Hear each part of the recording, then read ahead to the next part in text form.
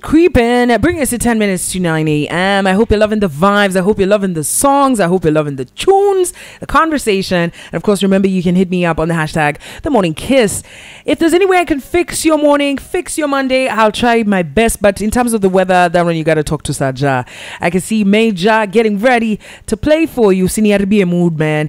And by the way, do you remember, guys, I predicted this. Willie Paul and Miss P. I told you.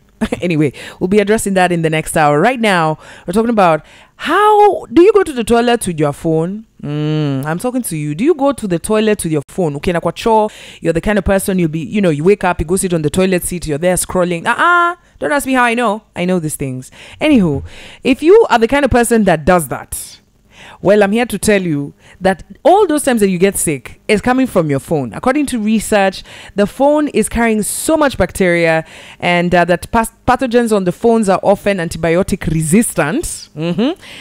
Meaning that they can't be treated with conventional drugs. And this is worrying, as this bacteria can cause skin, gut, respiratory infections that can be life-threatening, right?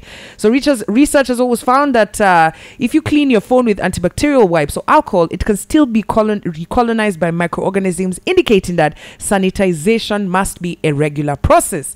Nilisoma hii nikasema, let me ask you, when's the last time you washed your phone? You too, I'm asking. When's the last time you cleaned your phone? Like you took time, nasema sinishaoga, sinishaosha mkono. Okay, let me take my phone, I cleanse it, I moisturize it, and then I put it back in the case. Well, I'm laughing at it, but let me tell you some of the diseases. Listen.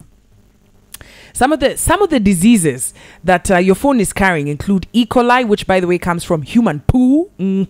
Poo again. Yeah. And then also you have skin infecting staphylococcus. Have you ever heard of staphylococcus?